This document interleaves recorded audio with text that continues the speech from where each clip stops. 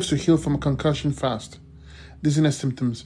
Well, I make the assumption that you have been to a doctor, right?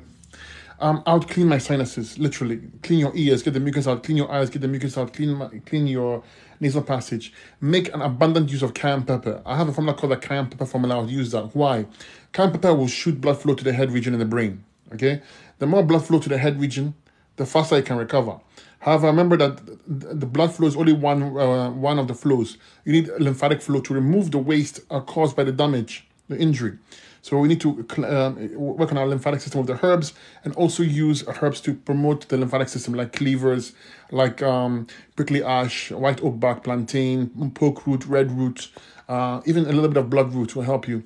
So these are fantastic for cleansing the lymphatic system. And I would work on my kidneys, and very important for removing waste and recovering the from the injury. Clean your lungs so that the waste can come downward and your brain and head can recover quickly. I'll put poke root on the area. Poke root has the unique ability to help move the lymphatic system. When you apply it topically, it will go in the area and help the blood to help the lymphatic flow in your head region, thereby allowing you to recover from your head injury.